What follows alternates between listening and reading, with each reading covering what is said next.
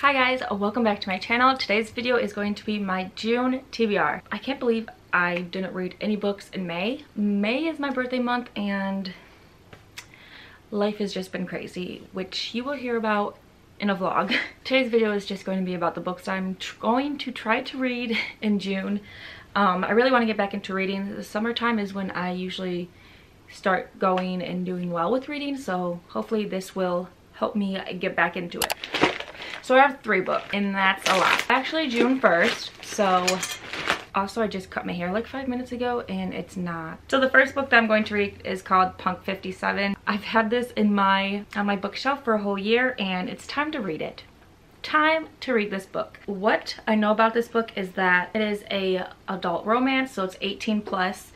Basically, it's about 2 people that like fall in love, and one person is worse, like really bad. Like this girl gets set up with pen pals from a different school, and she starts writing letters to this person, and something happens. It's really crazy, but I don't know. I just know it's a crazy romance book, and it says we were perfect together until we met. And you know, Penelope Douglas is a great author. She's one of my favorites, and I'm so excited to read this because the first book I read from her, which is Credence, one of my top favorite books, and it's time to read another one from her. So this is the first book. Okay, so the second book is going to come to a surprise. I am not really into like rom-coms. I don't like normal romance books that like don't really get into stuff. So this is gonna be a little different, but I heard it was so good. And it's called Secretly Yours by Tessa Bailey. I don't think I've read a book of hers in such a long time. I did read one, but I don't remember what it was. So this is, let's see. This guy returns to this girl's hometown, and they secretly fall in love over some letters. So I'm interested in this book, and see, like, I really judge books by their covers, so this was kind of weird. That's why I don't really read these kind of books, because the covers just don't look appealing to me.